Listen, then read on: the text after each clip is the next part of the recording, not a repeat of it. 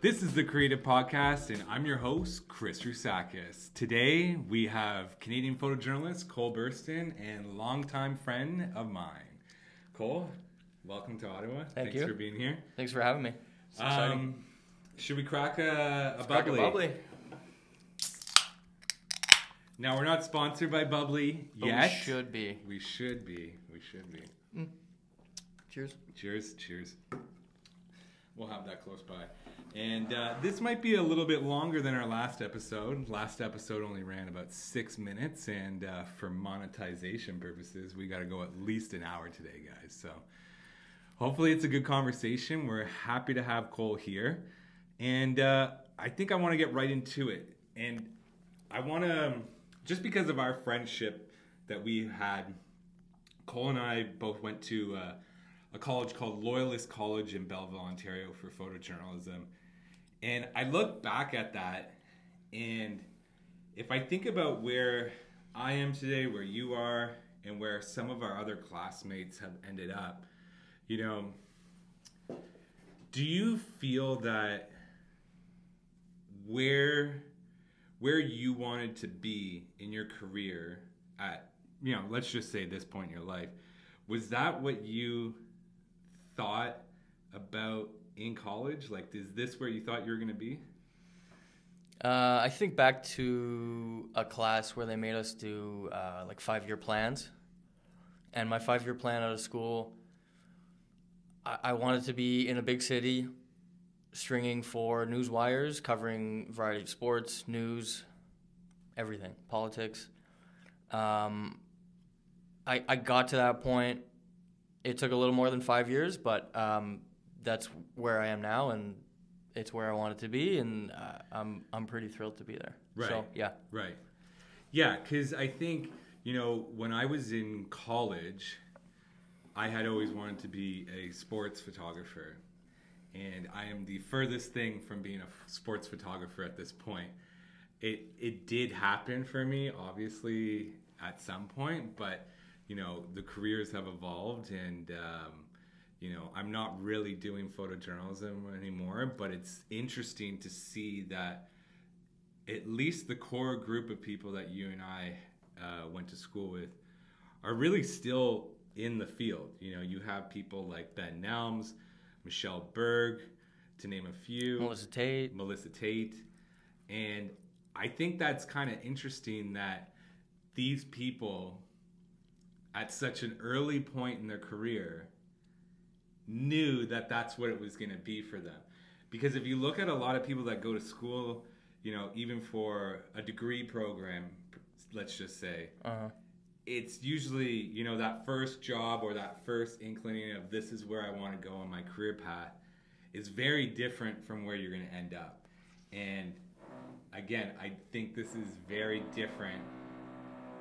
Sorry guys, there is a bit of construction going on in the offices, but don't mind it. It just sounds like a fart. And it makes for a funny piece in the podcast, you know, like maybe. But back to the question. So again, just seeing your career path, and I think it probably was a little bit more clear to you, if that made sense.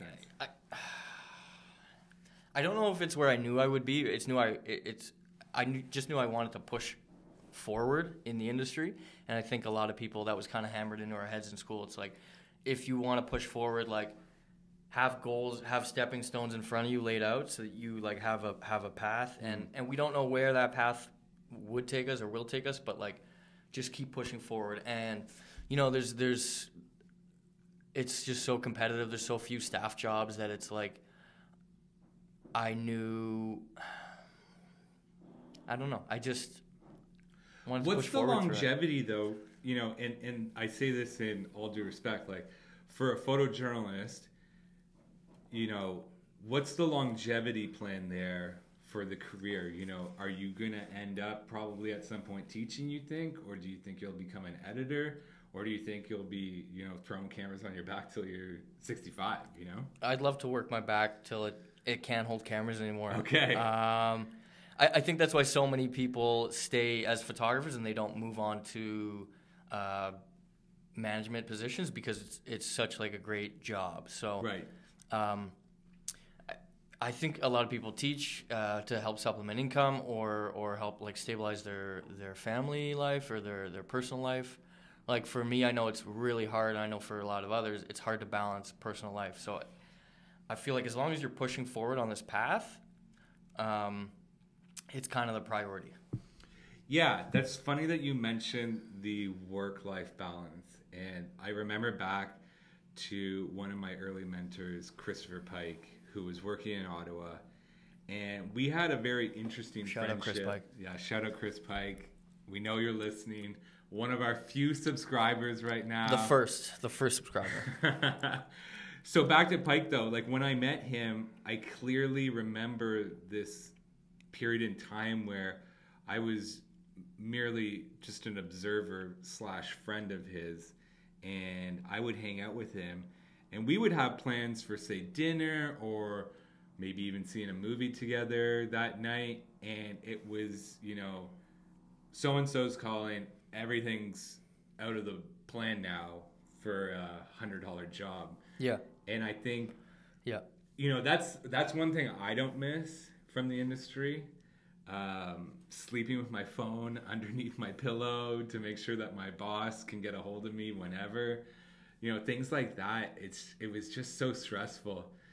And, you know, transitioning this conversation a bit, you're in Ottawa right now because you were covering a very stressful event, the protest / trucker convoy / Freedom Fest 2022. Occupation, yeah. Yeah. It's all there. Why don't you just give me a bit about what was going on with that? All around Canada, we kind of had these reports of this like Freedom Convoy and 50,000 trucks coming from BC to Ottawa, and you know there was a lot of reports, but I wasn't really seeing. I wasn't seeing pictures of the trucks. I wasn't seeing what was really happening, and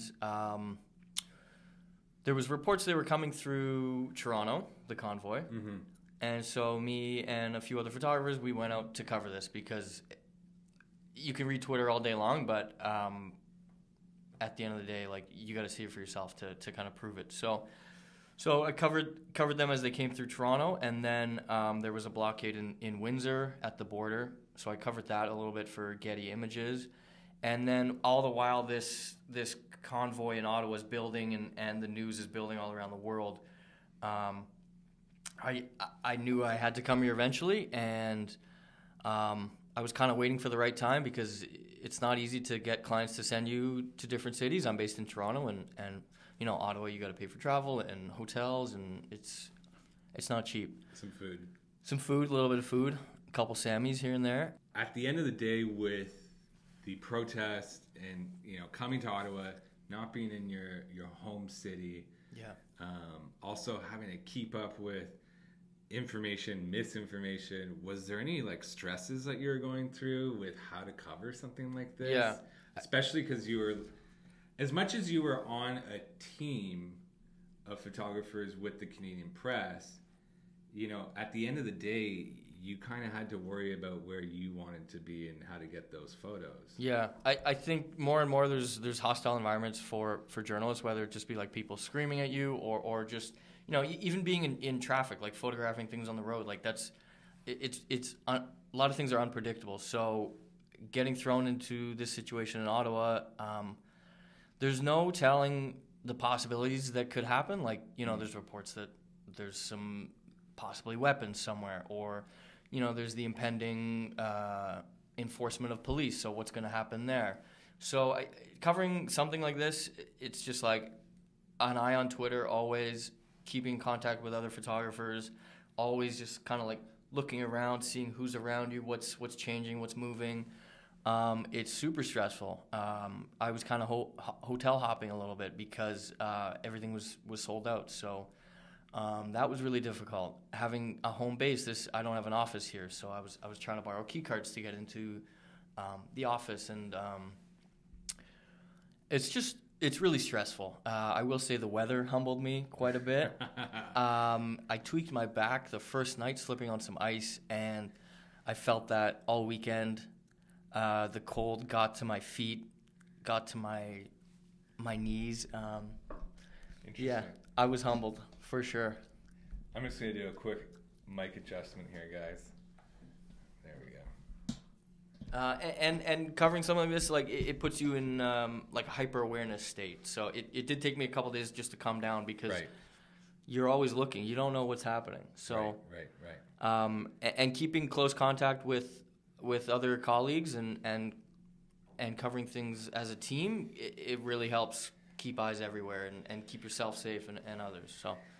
So initially, I think I was looking at a lot of the photos that were being made in Ottawa during the protest, and I was wondering why I wasn't seeing more close interaction with the protesters. And for myself, I took one of our crews out. I had someone holding lights, someone acting as security, and I was able to do that. But I was able to do that because I wasn't represented by a news outlet.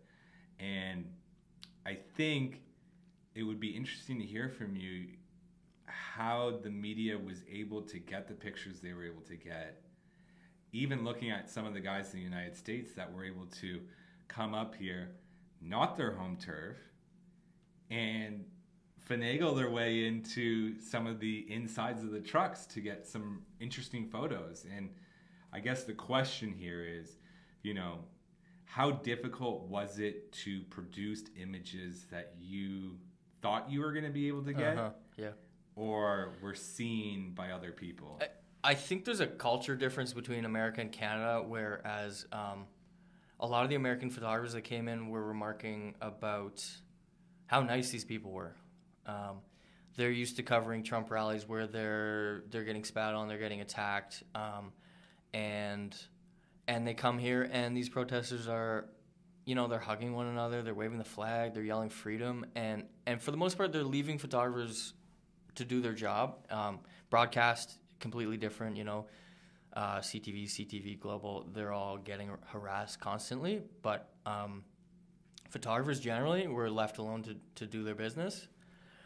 So I think this is kind of the first time we've really seen something like this in Canada to this scale. So I think a lot of photographers kind of took a step back and were like, yeah, I don't really know what to expect here. Are these people dangerous? So with you, were you able to make some of the photos that in your head, because we all do this, right? We go into situations and we say, all right, I got to line up this, and this, and it's going to be, the prettiest picture we've ever seen. Was it that easy, or did it kind of kick you in the butt a little bit? I think it kicked me in the butt a little bit because I just didn't know what to expect when I was down there.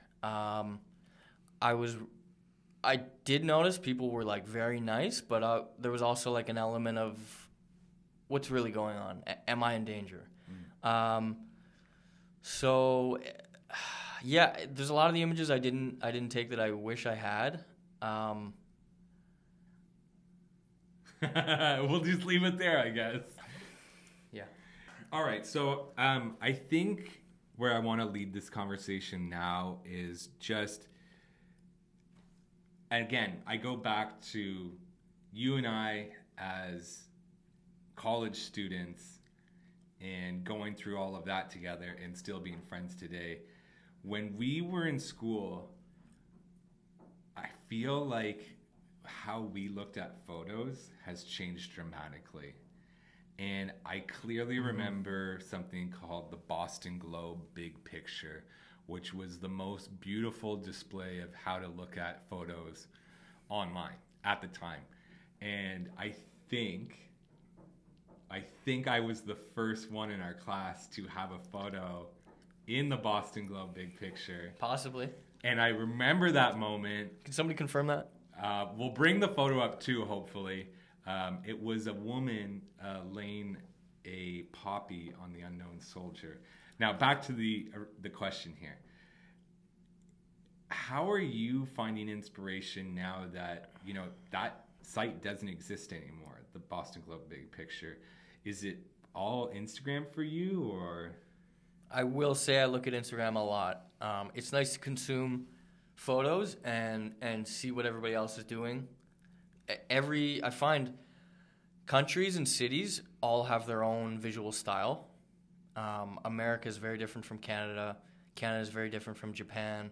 And so Instagram bringing all these pictures and photographers forward, you can draw inspiration from a lot of places. So I'm always looking at Instagram. I will say the Boston Globe photo editor Alan Taylor has moved on to, I believe he's at the Atlantic.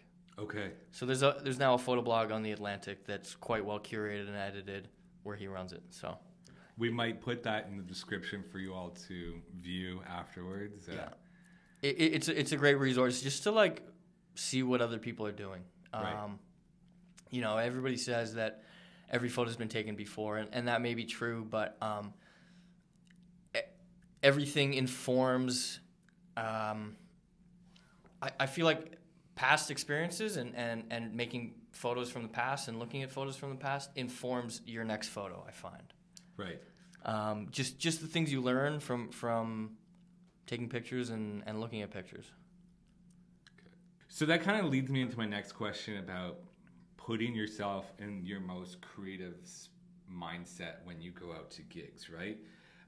For me, I do a lot of pre-production research on the look and feel of the images or video that we want to create that day. And I guess for you, I'm just wondering, what's your process for, even just these news events where a lot of what you can photograph is pre-planned by someone else that you can't manipulate. Mm-hmm. So how do you get yourself in that mindset of, okay, maybe it's the angle, maybe it's whatever settings I'm using on my camera to make this different? I mean, approaching anything, I know what I like. I know I like symmetry. I know I like light. I know I like geometric shapes.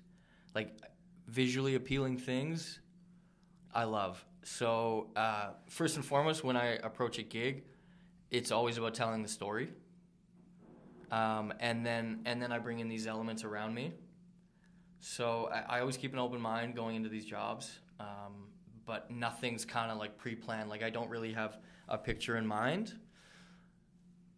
My next question for you would be then, where in your work do you find you get to be the most creative? Is there a genre that fits that? Yeah, the most creative I can think of. I can think of one assignment this summer. It was photographing the BC wildfires. And in that situation, somebody's like, something's happening in this part of the world. Go and make sense of it. So, it's on me to find the people involved in the story, talk with them, and kind of splinter out their network that way. They'll tell you, oh, you should talk to Jim or Susie up the street. They had this happen to them. And just kind of chasing a story, like, physically through a town or an area, I think that's where I have the most freedom. Somebody's trusting me to be the eyes and ears for this outlet, this newspaper, or whatever. And I find that's what I thrive at, or what I like to get at. Interesting. Yeah. So with that statement then, is it more about the freedom of the story that creates creativity for you, or is it the fact that you're just a one-man show acting with multiple hats? I think it's just the freedom to do what there's no constraints. Tell the story however you want. I'm being fully trusted. Nobody, there's not somebody watching the news conference, a photo editor watching the news conference at home, knowing kind of what moments are happening and if I'm missing them or sure, missing an angle. It's just me on the road, and there's no constraints. It lets me flow through it. It's nice. Do you have anybody right now that maybe it's someone that I don't even know that you're watching very closely on the style of photos that they're creating and, sharing with us? I think for a few years in America, we've seen a lot of it's like a lot of mid-tones being brought up, losing the shadows quite a bit, highlights down, shadows up, and it's it seems like it's taken over a lot of how American newspaper photographers shoot, and that's really interesting. I find myself kind of inching towards that a little bit. I used to love shadows, and if the highlights are blown, the highlights are blown. That's just what the scene is. But okay, Cole. So right now, who are some of the photographers that you're watching closely, that you're pulling inspo from, and trying to either replicate or just give that same look and feel in your work? So I recently started covering a lot of sports for Getty. So lately, I'm like really focused on photographers that shoot for the Getty Wire, and it's publicly available. You can see all the photographers there. GettyImages.com. You can search a country, a city, whatever. It'll bring up great photographers, great photos. And so I look at the work of people like Patrick Smith out of the U.S. He covers sports insanely well. Ezra Shaw, incredible sports photographer. I find I'm like hyper-focused on sports lately. I cover Raptors and Blue Jays, and it's kind of a newer gig for me, so I really want to push forward on that and kind of see what the photographers in the States are doing, because they're usually in North America, they're usually more at the forefront. Yeah, forefront. Sorry, I touched the mic here. Oh, that's fine. They're usually the ones pushing the boundaries a little bit more. Obviously, I look at Mark Blinch's stuff, colleague in Toronto. As far as I'm concerned, he's the best sports photographer in Canada, possibly in America as well, though he's based in Toronto. Yeah.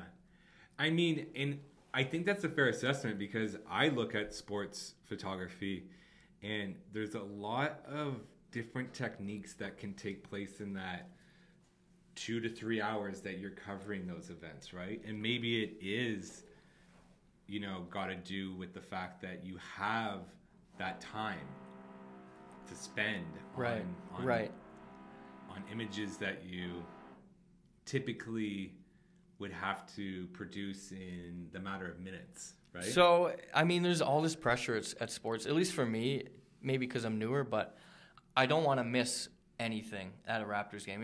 Maybe 3 hours, but there might be a play in there that's like instrumental to the game or a player's career, and I really don't want to miss that. So I'm really worried about like trying new things out there. Some people get wacky with their photos and they'll change the settings and try new stuff, and I just feel like I'm not there yet at sports photography. Yeah, I mean, I'm trying to remember. It's the Sports Illustrated guy. He's now retired. He's the GOAT. Neil Leifer. No, Walter Ayus. Walter Yost Jr. Yeah. I remember there's this great photo that he has from a NFL game. I believe it was the Chargers, and I believe it was... Oh, I'm drawing a blank here. We should bring that Peterson. Adrian Peterson. You had one job. Just the one?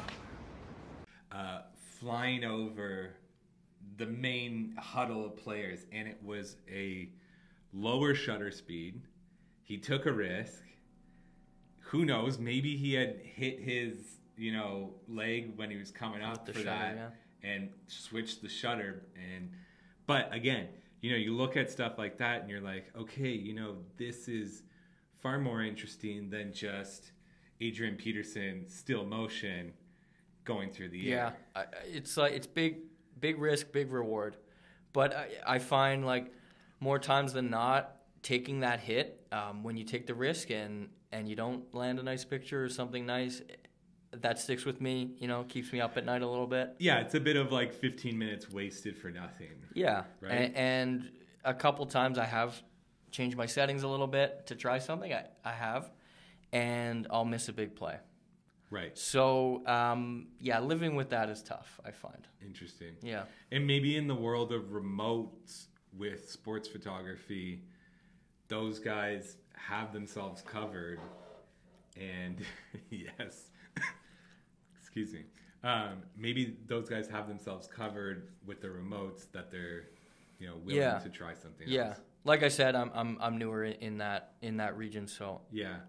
I'm not as confident. I even think back to F1, which is such a fast-paced sport. You have cars flying by at I think it's, the average speed is like 250 kilometers an hour.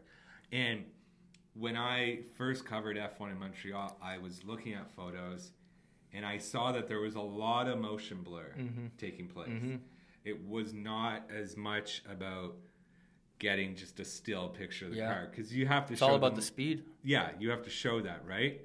And I don't know what my question is here other than pointing out that I got to cover F1, but is that part of the creative process, is trying those new things? Or Absolutely. Okay. Yeah, absolutely.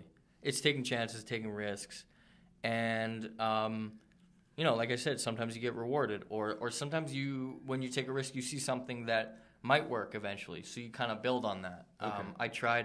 They're not letting fans in Scotiabank right now, so a couple of the Raptors games I've been at, I can put a remote camera in a new location, and it took about 3 games to get it to a spot where I liked it. I had the location right. But the lens. What was that location? It's along the baseline, looking at the basket from the side. And the first time I tried it, Sorry, are you using a plate? No. Or a mini tripod, or what's this the time I setup? used a mini Manfrotto tripod. Shout out Manfrotto. No, sorry, it was a Manfrotto foot. Yes, the foot plate. Yeah, the foot plate. Yeah, it's just a metal plate with the. No. Okay, don't worry. It's like a little claw with 3 feet. Okay, yeah. So that was my next thought. Yeah, that thing. yeah. So I tried that, and the lens was wrong for the first time. So the second game, I went in and tried a different lens, and kind of tilted the camera up a little bit more, and I liked the framing, but the f-stop wasn't great. So I tried it again, and rookie mistake, I forgot to turn off the autofocus on my remote camera, and every photo was soft for that game. So, these are a couple things that hopefully I learned from. Trial and error. Trial and error, baby. That's how I feel I learned everything in photography. Yeah, it's just doing. It's all just doing. Like, Yeah. We went to Loyalist College to learn, but what did they teach us? Just like foundation of how to take pictures, really, and then you build on it from there. Yeah. And I don't know who's watching, but one interesting fact to mention here is, Cole went through the photojournalism program at Loyalist, start to finish. Yeah. And he's had a great career in 2 this. years. I myself went for 2 months and dropped out. A little more than 2 months, no? I did first semester, so 3 months, Okay. and then had dropped. Felt out. like a lifetime. I know. I stuck around to just hang out with you guys. I think all of second semester, but that's another episode for the podcast, guys. So one thing that I really wanted to dive into in all episodes of this podcast is just the mental well-being of creatives, and I think especially for someone like yourself who's in the freelance world, and I've been there recently in the past couple of years myself. I always felt that I was living in my own world, and it was very hard to balance everything, Yeah. be it even your finances, your mental health, the quality of work that you bring to the table every day. It's not easy, and I just wanted to hear you chat about how you keep sane in such a volatile industry. I don't keep sane. No, just kidding. It's hard because we put a lot of value on our work. So if I go out, get a great assignment, I do well, knock it out of the park, I'm feeling good, feeling real good. I'm sure you're the same. And then let's say somebody doesn't call for a couple days, a week, maybe it's a month where you get like 3 calls, and it's like you're so tired to that work that where's your worth, You know, you start to feel that come down on you. Like, if I'm not making good pictures, then what am I doing? So that's really hard to deal with. I feel like I'm at a point in my career, 12 years in, where 12 years in, and with this new Getty gig, where I know eventually somebody's going to call, and somebody's going to, that assignment, whether it be great or just money, is going to come. But early on, I didn't know if it would come. Right. It's hard. I don't know how to answer this. I find community really helps. You know, like my friend Chris Rozaka's same experience with freelance, so we can chat about that, and it kind of helps us not feel alone. You know, be together. And I see photographers in Toronto all the time. Shout out Carlos Osorio. Shout out Evan Matsui. Everybody else. Like, you know, we go for coffee. We hang out. Because we share those feelings. So just being together really helps. Yeah, and I do miss that. I do miss seeing, because it's a crew almost, right? Like you get to go to these gigs, and you might not be the only guy there covering the story, right? And I think that's what I miss the most about the photojournalism world. But let's get back into the mental well-being of us as freelancers or whatnot. How do you feel about self-promotion these days? How easy is that for you? It's always been hard. Self-promotion's always been hard. When we're in school, I remember hearing, let the work speak for itself. You know, you don't need to say, hey, look at this great job I did, or hey, look at this shoot I did, because the work will speak for itself. And that's right. Yeah, I remember this. That? Like, I remember being accused of being a loud photographer when I was younger, which I definitely was. But, you know, it very much was someone else has to step up and somebody's got to congratulate you. Somebody should publicly. co-sign you. Yeah. Somebody should be like, hey, look at this great work that Chris is doing, or look at this great photo that Cole did. You should this is how they tell you, you should never be like, look at this great work I did. Right. So now I see a lot more self-promo. Within the community, though. Within the community. I will say shout out Carlos Osorio I feel like he's the first photojournalist in Canada to kind of break that wall of, live streaming when he's working and just being like, hey, like, this is what life is like as a photojournalist. This is what it's like to work as a photojournalist. This is what happens. Whereas we used to keep it all kind of like a secret. Right. Keep the mystery alive. And so the more we're doing that, is like, this is what it's like. It's like it gets easier to share because more of ourselves is out there, more of our personality.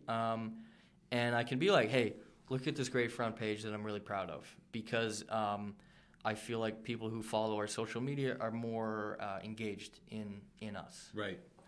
And I actually feel that I've been seeing from Carlos, from yourself, from Ben Nelms, people doing the repost route, where it's almost like they devote a section of their Instagram stories to reposting probably anywhere from like 3 to 10 images from other people that have been produced in those recent days. And that speaks again to the community of just like, giving fist bumps and pats on the back, being like, hey, look at this great work that so and so is doing. It makes it easier when your whole kind of community, all ships rise in the tide, they say, and to help other boats up like that, it feels good. And it feels good when you get the repost, and it feels good when you're giving the repost.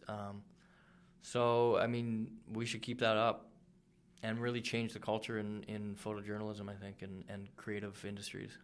So we likely have a lot of students watching this episode. My involvement with Loyalist, your involvement with Loyalist, my involvement with Algonquin College.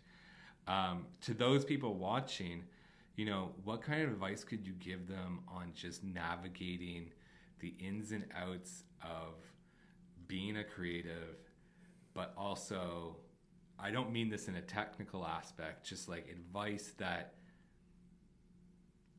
keeps your mind fresh creatively, but also keeps your mind sane as a creative.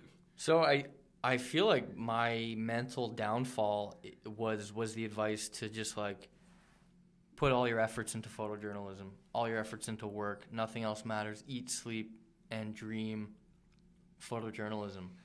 And that made me like equate my self-worth to my work. And that's my purpose, you know? So I think getting rid of that mindset and just like, you know, doing the best you can, being proud of your work and pushing forward that way. Just, you know, believe in yourself and take advice and take critique and if your fellow photographer is doing great work, acknowledge that instead of being like, yeah, you know, I wish I was doing that great work. Because especially in the age of social media, we don't see all the failures, you know, all the lessons we're learning. We only see the successes. We see, you know, somebody will post a great photo essay that, you know, it's in the New York Times or it's in National Geographic. And you don't think of how many no's they got from people before they were brought into a community, or how many pictures they took that didn't turn out, or you only see the successes. Push through everything. Yeah, and that's interesting that you bring up that you only see the polishedness of Instagram, right? Yeah. And I think I've even watched you do this, and I think you know with me too, you know, I've had these instances with Instagram where it's like, I don't want to post this photo because I know of an imperfection in it, and I don't want to get called out publicly about it. What do you say to that kind of mentality? It doesn't matter. If you like it, post it. If you did it, post it. Share it, because you did it. There's a lot of people who haven't done it, you know? There's the old example of somebody going to the art gallery and they see one red line on a canvas, on a white canvas, and it's like they walk up and they say, I could have done that, but they didn't. They didn't do that. Somebody else did, you know? Yeah, that's a very interesting analogy. So I think at this point we're about to wrap up. My closing question to you is, you know, related back to your work, is there any personal projects that you're going to be working on or sharing with us in the future? Or is there any interesting projects that you know of that you will be shooting soon that you're really psyched for? I'm really psyched for the start of baseball season, MLB. This will be my second season. So just kind of building on the mistakes and lessons I learned from previous years, I'm like super hype on that. So, you know, I'll be sharing that on my feed. Shout out my Instagram at Burston, Burston. Follow, subscribe. We'll obviously put a lot of the socials and websites that we've spoken today in the description feed of this podcast.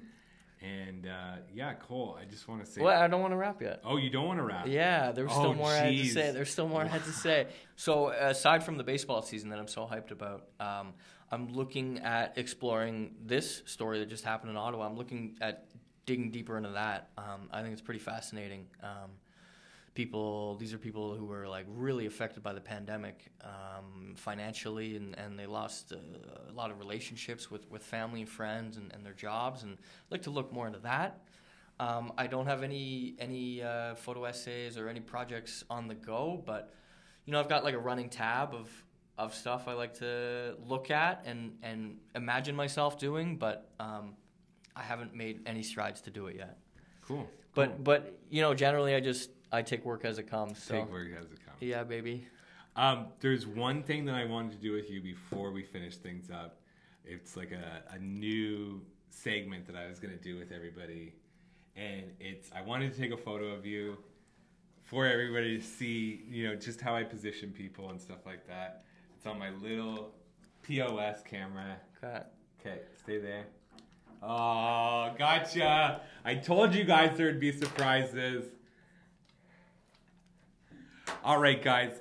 Thanks again, Cole, for stopping by. Sorry. Thanks for having me, bro. Happy to be here. We're really happy that you were able to make time for this. And guys, stay tuned. New episodes coming whenever they're ready. There's no schedule here, and we're happy to have you watching. Take care, be kind, and remember, we're all in this together.